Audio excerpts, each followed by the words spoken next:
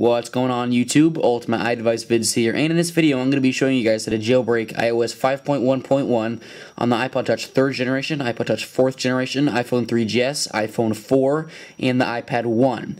This jailbreak won't work on the iPhone 4S, iPad 2, or iPad 3, but I will keep you updated on the jailbreak status for those devices. And this jailbreak is tethered. This means every single time you turn off your device, the next time you turn it on, anything you install from Cydia or Cydia itself won't work, and Cydia is what you get when you jailbreak, of course.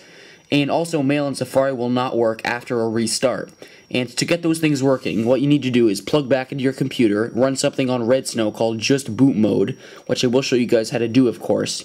But it definitely is worth jailbreaking, in my opinion, even though it is tethered. And I'll keep you guys updated on the untethered jailbreak status, of course. And this jailbreak will work on Mac and Windows computers. The process is the same for both. And to download the program, which we're going to be using the jailbreak, which is Red Snow, there'll be 2 links down below in the description for Mac and Windows versions of Red Snow. So click on that link, and then it'll take you to the site where you can download it. Once you have it downloaded, it will look like this. And I'm going to show you on Windows right now. And this is my iPod Touch 4th generation, and I'm going to show you that it is on 5.1.1.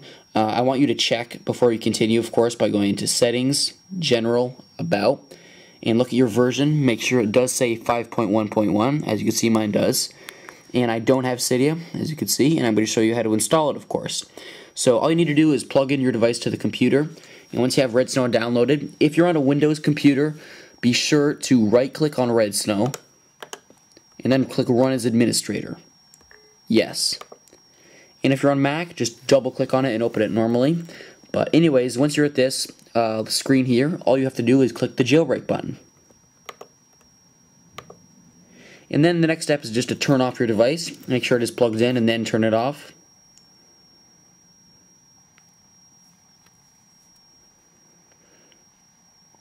Alright, so once it's off, you're going to click the little next button right here.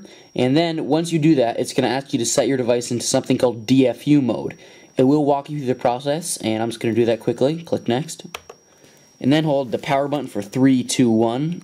Power and home button for 10, 9, 8, 7, 6, 5, 4, 3, 2, 1. Let go of the power button and continue to hold the home button. And your device will enter Dfu Mode in just a second here. Alright, there we go. So now you can let go of the home button once it says identifying.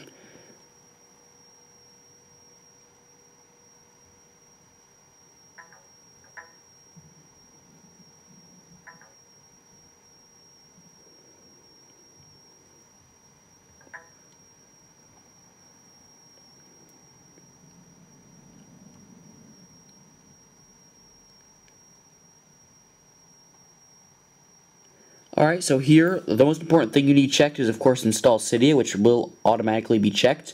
If you want any other options there, like enable battery percentage for the iPod Touch, you could check those, but the most important thing for all devices is to install Cydia is checked, and then click Next.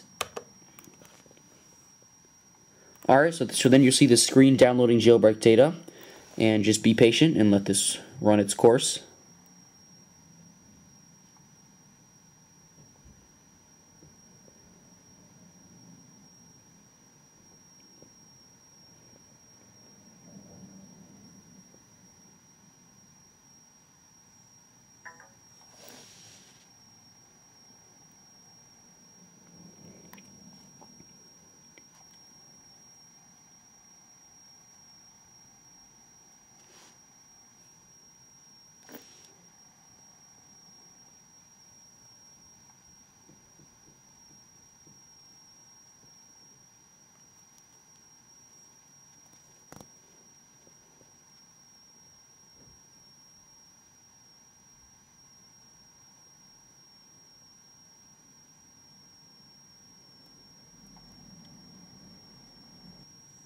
When it does say moving applications like it does now, that can take up to 5 minutes, so just be patient.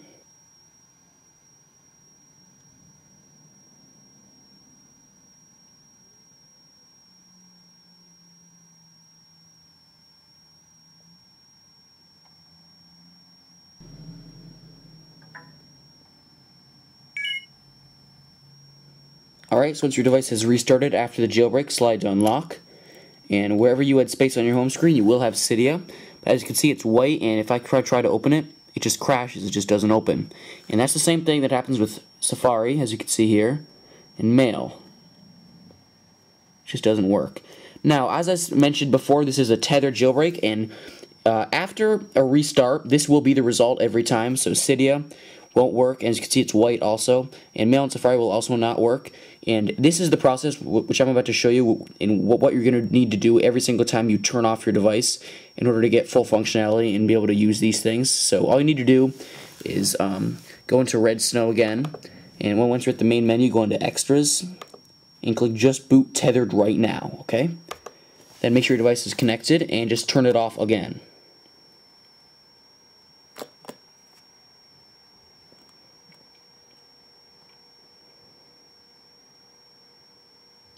So once it's off, just click Next, and then you're going to have to put your device into Dfu Mode again.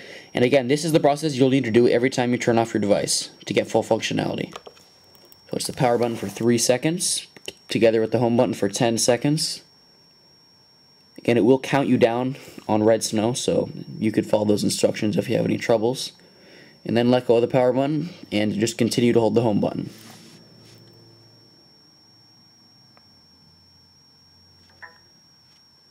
Once this is identifying, you could let go.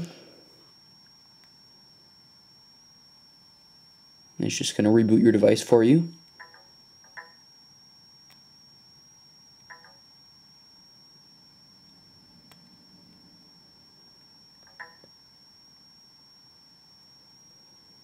You will get this pineapple logo.